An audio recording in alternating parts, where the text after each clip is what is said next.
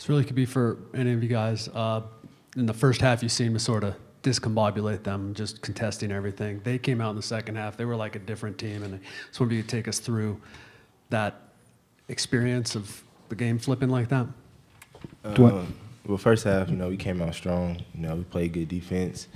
And then second half, they came out and hit us in the mouth a few times. So, you got to give them credit as well. They came out real strong. They played a great game, but we just can't come out like that next game in the second half, relax like that. But like I said, you got to give them a lot of credit.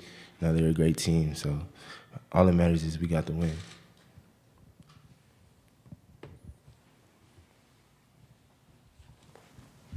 This is for X.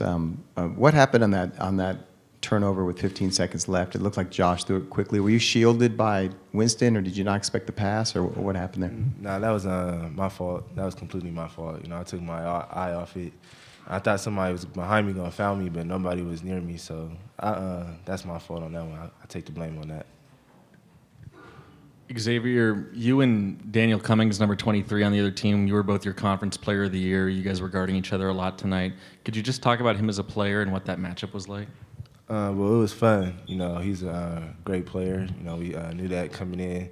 We watched a lot of film on him, so it was fun going against him. But it wasn't just me and him; it was a team effort. So, but yeah, he's a great player. He's going to do a lot of damage next year in the league, and I just wish him the best.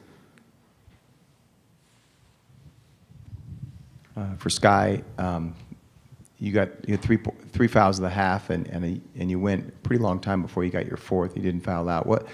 What did you do how did you change your game not to foul out, and did you understand how important it was in this particular game for you to be on the floor? I played in big games before with foul trouble, so I just know I have to play smart. Coach Fish told me play hard and play smart, and if I had to foul, then foul. So I think I did a pretty good job surviving throughout the whole game. Dwayne, you guys were able to fight off being another team to be sort of quote-unquote upset.